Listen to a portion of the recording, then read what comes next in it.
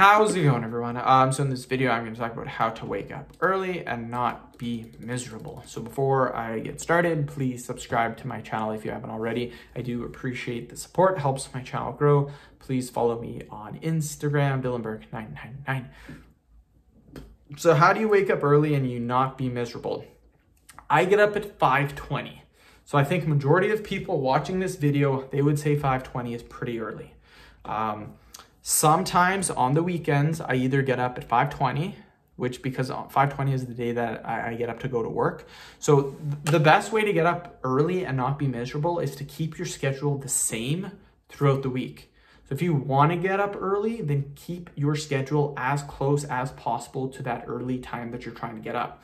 Here's the thing. If you normally go to bed at say 2 o'clock in the morning, and you just want to wake up early 1 or 2 days and not be miserable, it's going to be damn near impossible. Because if you normally go to bed at 2 o'clock in the morning, then what's going to happen is you're going to need probably 7 to 8 hours. You're not going to get up till about 10 o'clock. But if you want to try to get up at 5 o'clock, you're only going to get 3 hours. Now, what a lot of people do too is a lot of people, if they normally go to bed at 2 o'clock in the morning, they'll try to go to bed at 9 o'clock on one day to get up early the next day. This does not work because your body is not used to that schedule. And that's why you'll sit in bed for like 3-4 hours just sitting there. So you need to get your schedule as close as possible.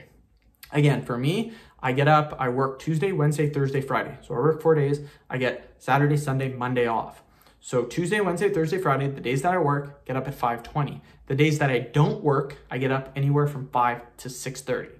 So usually it's about 5 o'clock I'll get up on the days I don't work. Sometimes 5:30. The odd time if I sleep in, it'll be about 6:30. So my time is very, very close together. I'm within about half an hour to an hour of the time throughout the whole week. And that is how I'm able to get up super early. And I'm not miserable at all. That's literally like when it gets to about 5 o'clock, 5:30, that's my time. I just get up. Now, if you're thinking, well, I can't do that, I'm going to be miserable. Your body gets used to it. Trust me.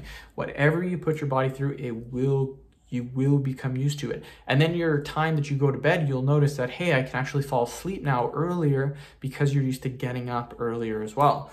So super, super good. That's how I wake up. And I like waking up early because then you get some things done. So when everyone else is sleeping, they're doing stuff, then you can get up, you can put like an hour or two into your side business if you want to. If you have one, I have one. I have a couple, obviously the YouTube, some other stuff. And that's what I can do. I can do that for a couple hours. And yeah, so I really like doing that. And I get up early during work.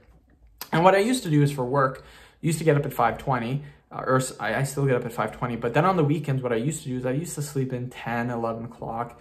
And then when it comes time back to go to work and you got to go back to 5 o'clock, it gets super, super hard on your body. So I just keep it the same now, 5:20 to anywhere from 5 to 6. And yeah, that's how you wake up early. End of video. Thank you so much for watching.